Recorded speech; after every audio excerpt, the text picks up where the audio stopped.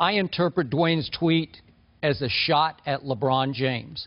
And I want to be clear about this. Not a personal shot at LeBron, because he still loves him some LeBron like a brother, but a shot at LeBron's leaving Miami instead of rededicating to Miami and sucking it up, as Pat Riley challenged him to do, and reuniting with Dwayne and Bosh and Haslam, who did opt back or re-sign with the Heat yesterday, as Dwayne expected him to do, and returning next year to fight back to the NBA Finals and right the wrong, as the Spurs just did last year, and win it.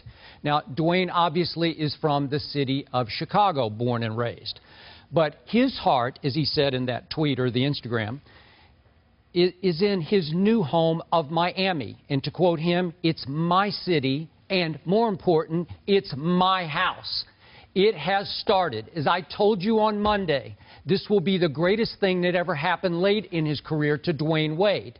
LeBron left him high and dry, and I don't think Dwayne quite saw this one coming until last Thursday night when they flew back on the plane from Las Vegas, as you recall, to Miami. And that's when Dwayne heard for a fact LeBron was leaving. Now, Dwayne has been publicly very supportive of LeBron because he does still love him like a brother, but trust me on this. From a basketball perspective, from even a life in Miami perspective, Dwayne ain't happy about this one. So this is going to rejuvenate him, remotivate him. I loved another Instagram that he posted back in late June of a clean meal that you should be eating, and you do eat a lot of, but a clean meal with the caption that said, day one of a new challenge. And I said during the finals, Dwayne got a little jolly, got a little puffy in his face, a little too much weight he was carrying on those creaky knees.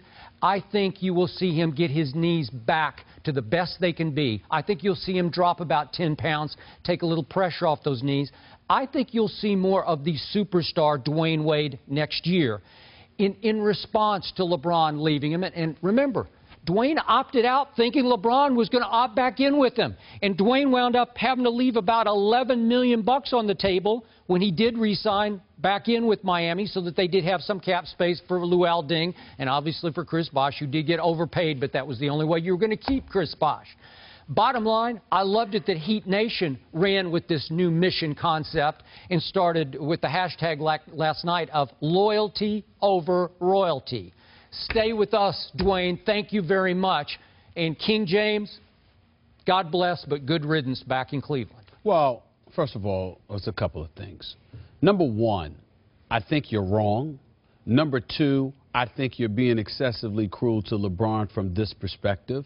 LeBron has made it clear to everybody from day one that it was not a foregone conclusion that he would stay in Miami. Dwayne Wade knew good and well that LeBron James was contemplating leaving. Is he confident that LeBron could potentially choose him in the Miami Heat? Sure, just like Pat Riley was. But that's not LeBron James' fault, because it's not like LeBron James didn't tell him. I remember back in 2007, LeBron James is a member of the Cleveland Cavaliers. He has 3 years to go. I'm sorry, then it was 2 years to go in 2008. I sat down for a one-on-one with LeBron James, and he basically told the city of Cleveland, do not count on me staying here after 2010. I do have a desire to spread my wings to see what else is out there. I've been in the Akron, Cleveland, Ohio area all my life. He said it years in advance. They just didn't listen. And he said the same thing. You think Dwayne didn't listen? No, I'm saying, well, if you're sitting there shocked that LeBron James left, you wasn't listening, because I'm going to go surprised. I won't go shocked, but I'm going to go surprised. Okay, I'll go to disappointed. Okay, you could say surprised and disappointed because you're leaning on their relationship with one another and saying that Dwayne Wade and the relationship that he had with LeBron James thought it would propel LeBron James to ultimately elect to stay in Miami. But again, that's not LeBron's fault. LeBron did put everybody on notice that he would contemplate leaving, and it should not have been a shock to anybody. That's point number two. Point number three, Dwayne Wade, you know how I feel about him. Listen, I've said this before and I'll say it again. I've been covering the NBA for almost 20 years. Dwayne Wade may be the best person I've ever covered. I mean, he's that special of a guy.